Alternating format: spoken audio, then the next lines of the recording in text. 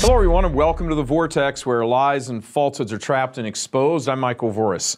In an earlier Vortex, we reported that between the years of 2008 and 2014, 3 million Catholics left the faith in the United States.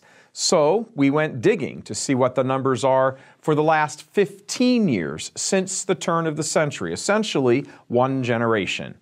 Brace yourselves here. According to the most recent data from solid sources, in the year 2000, 18 million Americans identified themselves as former Catholics, those who had left the faith. One generation later, as of 2016, that number had swelled to 30 million. 11 million more Catholics left the faith since the turn of the century. There are more Catholics over 50 than under 50. And there are more Catholics over 65 than under 30. And the percentage of young people, those under 30, in the church is a smaller percentage than almost any other religion.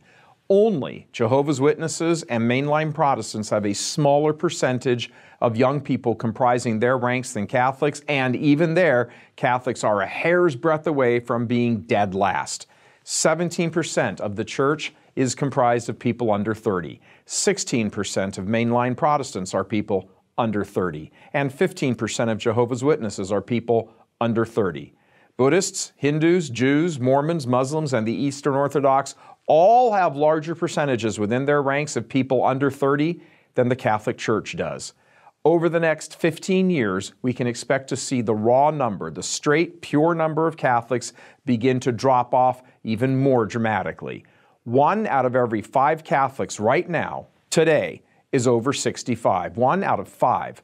Almost all those people will be dead in 10 to 15 years, and they aren't being sufficiently replaced.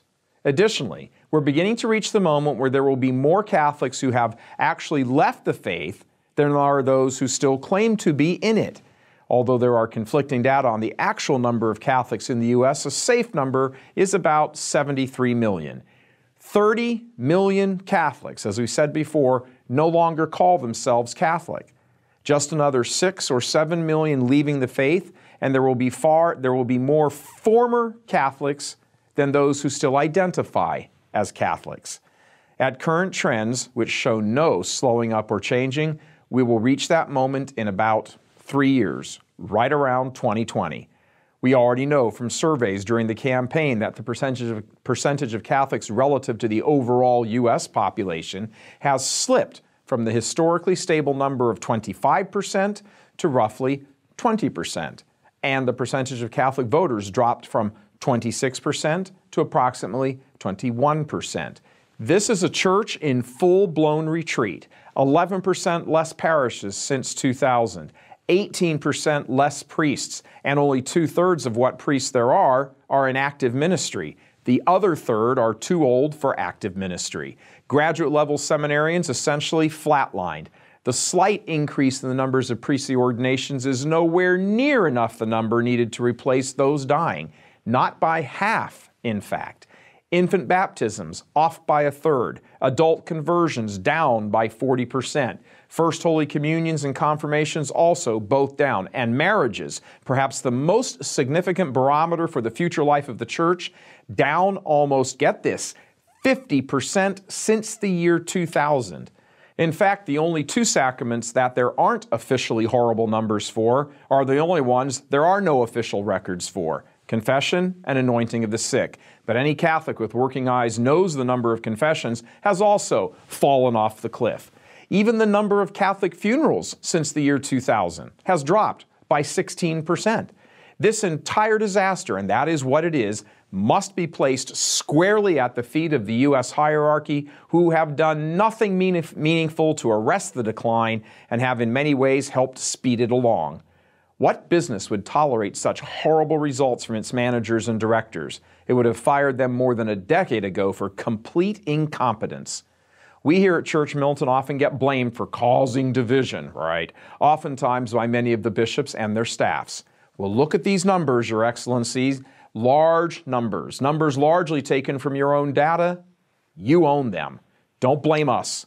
The vast majority of Catholics have no idea who we are. It's not causing division to point at the house burning and yell fire. Your lackluster, Protestant-minded, false ecumenism, happy-clappy, fake joy, heresy-accommodating, tradition-hating strategies are responsible for this failure. You and your staffs have caused the division. Not us, not others, you. You have given young people nothing to commit to other than embracing worldly causes, which they don't need you to tell them to do.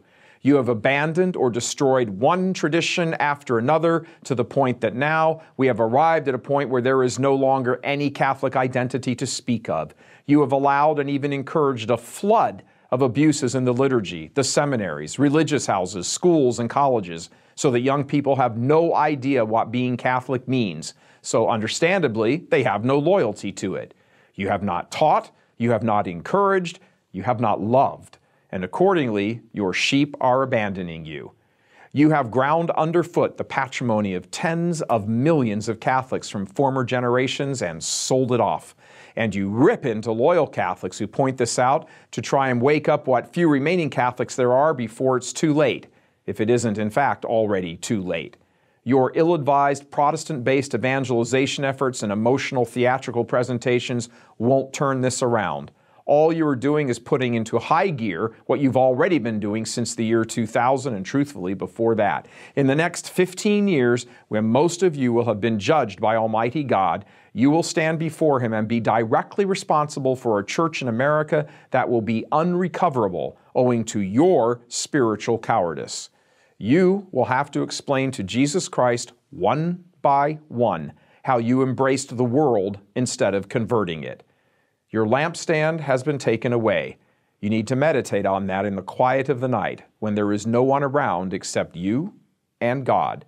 And you need to tremble and quake at the fate that awaits you at your judgments if you don't reverse course immediately.